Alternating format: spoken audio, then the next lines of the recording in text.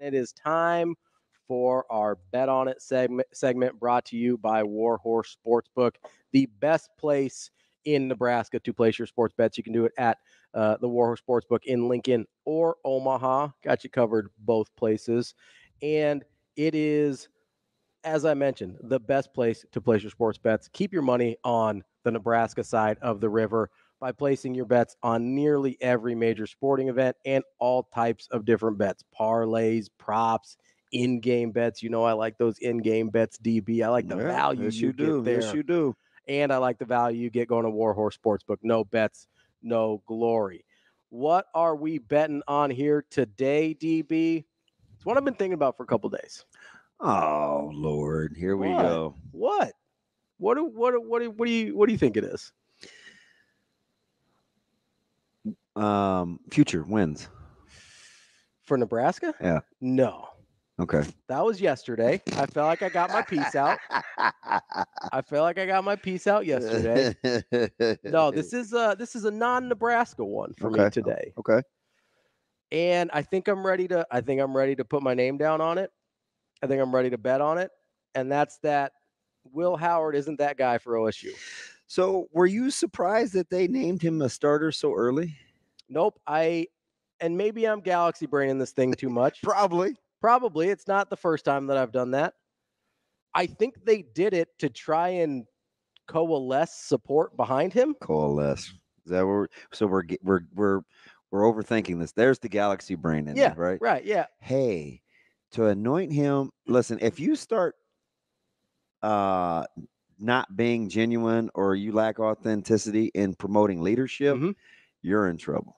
That's fair. You're in trouble. What if it's we're going through that right now? What if it's close with our team internally at the high school level? What if it's close? Leadership is leadership. No, for sure. But I mean, starting quarterback is can't be different from leadership, right? Okay, yeah. Take the experience. Play it safe, right? Yeah, that's fine. Yeah. Go with who you trust and work your way into it. But when I say he's not that guy, but be careful about. You do have to be careful being enamored with optics. You also have to be careful with if the people in the locker room know. You have to be real careful, right? Yeah. Like if there's, because let's bring up Julian Sayin here, because that's part of the reason I say I'm not sold on Will Howard as that guy at OSU. First of all, I brought this up way back when he entered the transfer portal and people were losing their minds over Will Howard. Just because you're the best guy in the transfer portal doesn't mean you're the best guy. Yeah, I don't know if this is in your own head, but what I hear over the last 5 months is you've convinced yourself he's not very good. I don't think he's not very good. I think he's not what we're making him out to be. There's a difference, right? Okay. I think there's a difference for me personally. Maybe I'm misunderstanding the perception of Will Howard. I just don't know what we think he's going to be, though. And how good does he have to be given what they have? Yeah, I don't know. So maybe it's an amazing Daniel thing. Oh no. Maybe we have to reset what we think. Like, can Ohio State win a national championship if Howard is just the good. Exact same guy he was at Kansas State? Yeah. So the perception I've taken from it is we expect, or the people, the general, we expect Will Howard, since he's going to be around better talent, to all of a sudden take this leap. And it wouldn't be the first time. That's happened before, right? That's not necessarily the thing I believe in. I don't think that's going to happen. If Will Howard ends up getting the job done for Ohio State, it will be because he's the exact same guy he was at Kansas State, and that's good enough. But in my mind. But you could see leadership qualities, right? For sure. What we just talk about off air with our own team last year. Yeah. Right? What's the difference between QB 2024 and QB 2023? Is the leadership of Anthony Rizak. His ability to command that huddle, command that team. Yeah.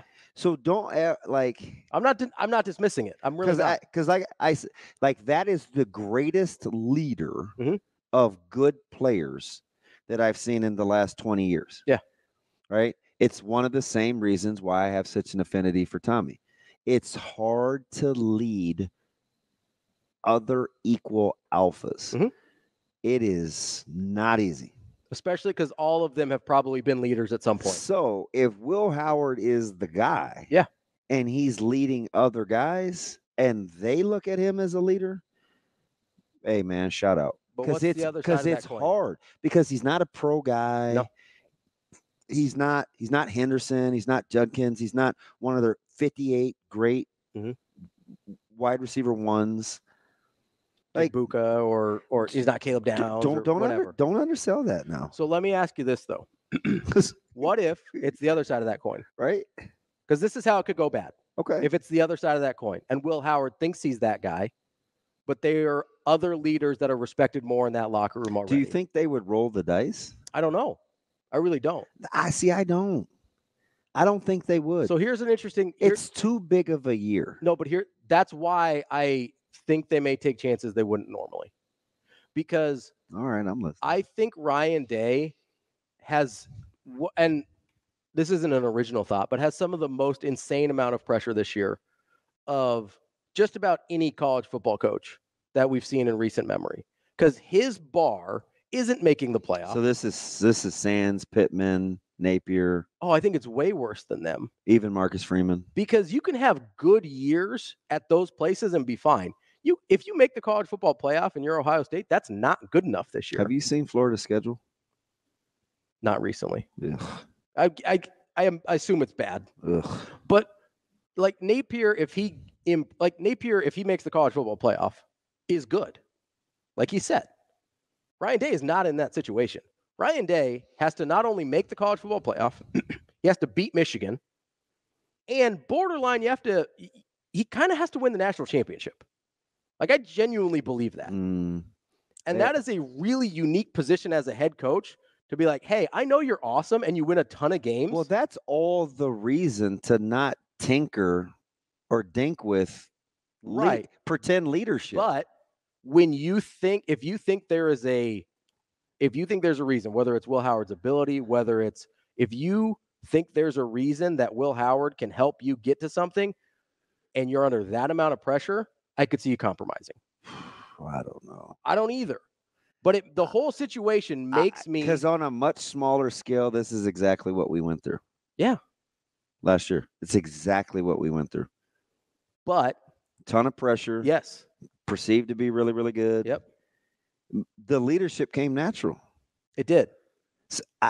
So you don't think that at that level? Not always. What if it doesn't? Like I think it's what? Okay. I think the leadership coming naturally is less common than maybe we're giving it credit for. I think it depends a lot on what that locker room and the culture is like. And I don't know at Ohio State. I really don't. I'm not saying it's bad. I really don't know. Ask me another way. In terms of the leadership, because I felt naturally. Yeah, because I felt like we had a couple of options. Yeah, but it was clear the direction we moved in. So if you do have a couple of options, I mean, and it doesn't end up being clear. Like, what if part of the team gravitates towards one guy, part of the team gravitates towards another guy, and it's not clear? I mean, you went through this to a certain extent with Tommy and Brooke. That's not who I would have used. I would have used Tommy and like Zach. Okay, sure. I would have used couple of defensive guys. But there were certain guys gravitated to, and there was another guy that certain guys gravitated towards. And if that doesn't naturally is that leadership though? I don't know. I think if they gravitate towards you, it's a bonus. Yeah. But I would have to think about if it was necessary. Because I think guys can gravitate towards Raiola. That doesn't naturally make him a leader. Fair. Yeah. I think that's fair. But he could naturally be a leader. Here's where that becomes a problem, right? If guys gravitate towards Raiola, if he thinks he's a leader, and feels like he needs to be a leader, but there's other people that probably should be leaders this year. Like if he thinks he needs to be that guy and isn't that guy yet, that's tough. That's where things get a little messy. If Will Howard thinks he's supposed to be that guy because he's QB1, he got named the starter, he's got some accolades coming from another place where nobody else on that roster in the quarterback room has accolades in college football yet, right? None of them have played, even though Julian Sain's probably better in terms of pro prospect. Aaron Nolan maybe is better as a pro prospect. None of them have done what Will Howard's done. But maybe that's not the guy that people look to for leadership, but he feels like he should be. I think this might be one of those times where it's better to be a good follower too. Right. But if you have a guy that's not a good follower, because if I'm Bo Ryan or I'm I'm Caleb Mhm. or I'm like I don't know, man. Some of that stuff just presents itself naturally. And if they're willing to Hopefully. do that, you think Howard did it naturally.